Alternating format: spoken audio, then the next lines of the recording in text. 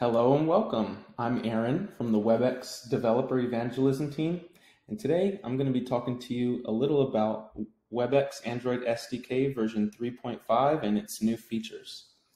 So let's get started.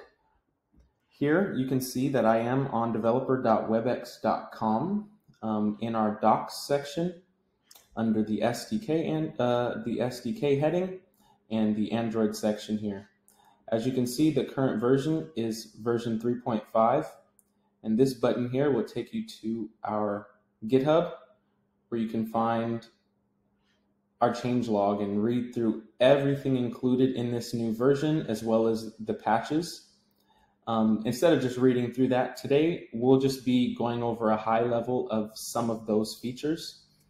To start out, let's talk about the media stream object. So the media stream object is a new object added to the SDK that represents a user's audio and video stream. So this is a simplified approach from earlier in our version history, and this should add a much better experience for developers. So going along with that, that media stream object is going to provide your application with detailed information about the media stream, including its quality and your current network quality as well. So version 3.4 added a network signal indicator, and now version 3.5 is going to add that network quality along with the media stream object. So that's going to allow you to be able to actually see the network quality of the users, if you so choose, and of yourself. Pretty cool stuff. Now, along with that, there's also been a few new methods added to the call object. So one of them is the get media streams method, and that will allow you to get all active media streams in a call, along with all of their metadata.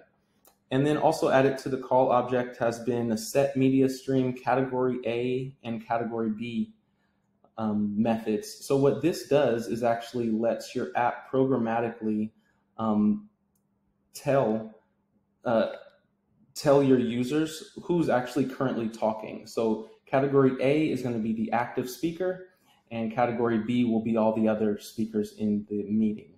And that will let you craft an experience that's similar to the Webex client, whether you want to highlight the active speaker's video or move it around is up to you.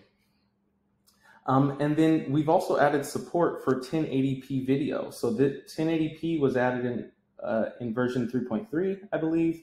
And since then, we've added support. So this leads me into my next section.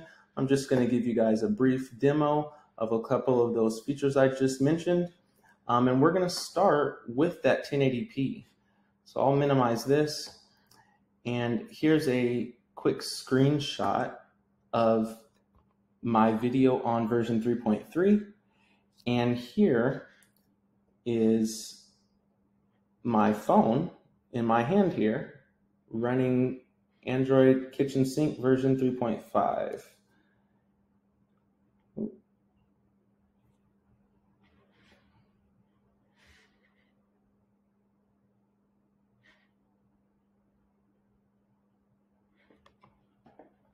Okay, and here's Android Kitchen Sink version 3.5. So I'm going to have to initiate a call to show you guys this.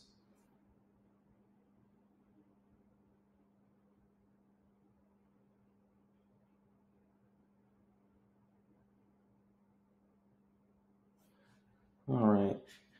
So as you can see, this video on the left here, and let's go ahead and play that, is a little grainy, and then here I am live here on your right, and I think it's pretty clear the immediate jump in the resolution. So that's awesome.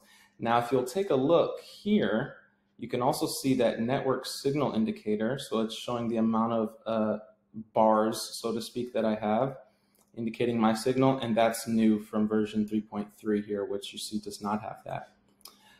So those are some of the great new features in version 3.5. Make sure to stay up to date on all things Webex at developer.webex.com. And also on our Twitter at webex.devs, and take a look at our community forums, which I always cheat to get to by just typing in cs.co/Webex developer community. And that'll take you right there where you can ask questions, post answers, and stay up to date with our community. All right, guys, until next time.